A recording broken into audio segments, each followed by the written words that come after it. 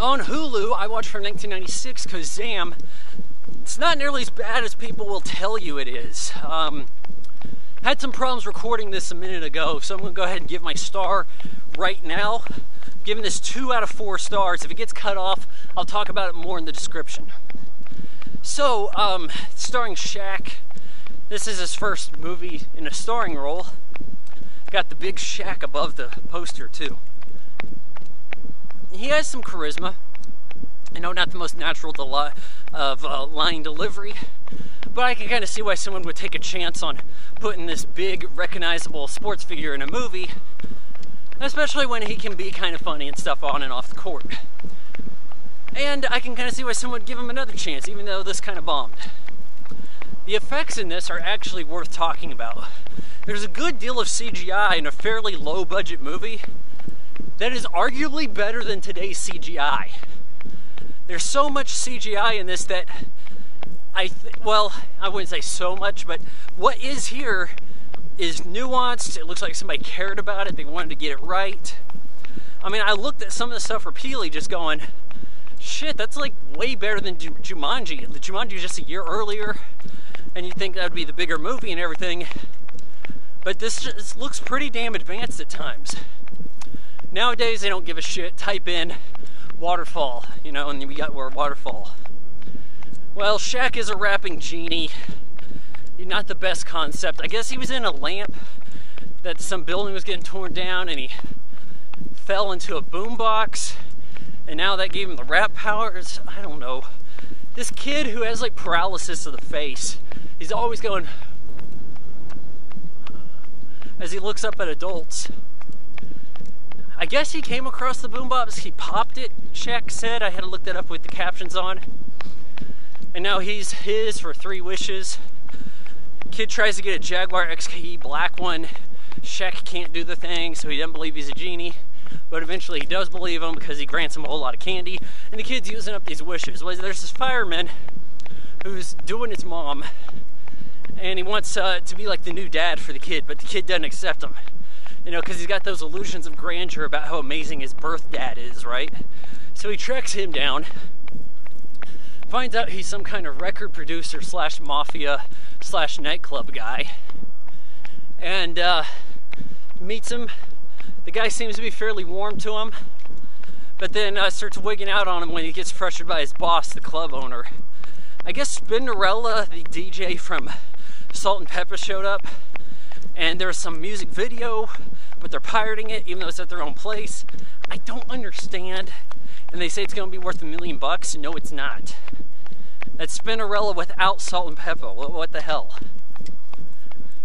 Well, at the nightclub, the genie's in tow, and he gets discovered.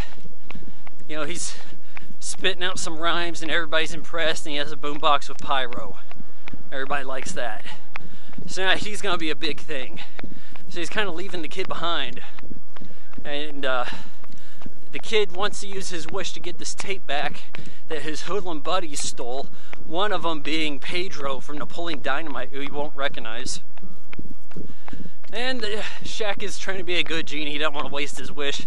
Takes him to the place so they can make a copy of the tape. And he's like, no, the tape's gone. I need the real tape. Well, here it is. Here's your wish. Wish number 2, down. Forget the black Jaguar he didn't get him earlier. That would have been 3 wishes. So he tries to get this to his dad. People are getting roughed up, maybe even murdered by the mafia dude. Like, what the hell?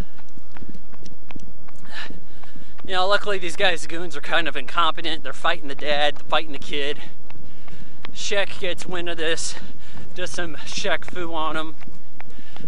The fighting in this is not so bad. Like, Shaq has some moves that he didn't have when I saw him fight Oscar De La Hoya, and granted, a sparring match that was pathetic.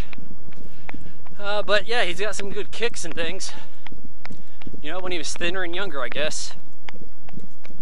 So, yeah, the place is catching fire because Shaq knocked somebody into some shit that got electrical. The kid falls down some elevator shaft, doesn't die, but gets knocked out. Fireman, new dad, comes by, rescues the kid, and he's like, hey, I rescued you, I guess I'm your new dad. Well, the kid had this dream kind of circumstance where he wanted his dad to get a second chance. That'd be his last wish. And you got this big glorious send-off for Shaq the genie. Well, new dad comes walking by the burning building. He's like, hey, yeah, I made it out okay. This guy showed up. He just said you got a second chance, so now I'm going to be a good dad. Fireman's like, oh, I'm already the new dad. Okay, well, co-dad. If that's okay with you. Yeah, okay, sure. And then we see Shaq walking off with this manager chick he met. I think her name was Asian Moon. And she's talking about how he's going to need a real job. So what? The club burned down, so now you can't be this rapper genie? How are you not a genie? I thought the kid uses his 3 wishes. Now you go back into the boombox, lamp, what have you. Now you got a new master. Then again, I don't know the goddamn rules about this shit, and I've never heard the one about the genie transferring to the boombox. Oh, but I gotta say that as a kid film, I can see how this can appeal to kids. It's not the dumbest thing. Some of the gags, I mean, some of the little things Shaq says are kind of high-level, big vocabulary shit. I mean, with Shaq's accent, we want to call it accent, let's just say hard to understand voice at times, you know, I had to kind of caption this stuff. But yeah, I mean, there's something going on here. There is a plot. The effects are better than average at its time. It's not terrible as people would make it out to be. I give Kazaam 2 out of 4 stars. Which I already told you guys, but you know, like I said, this cut off earlier, and so there you go.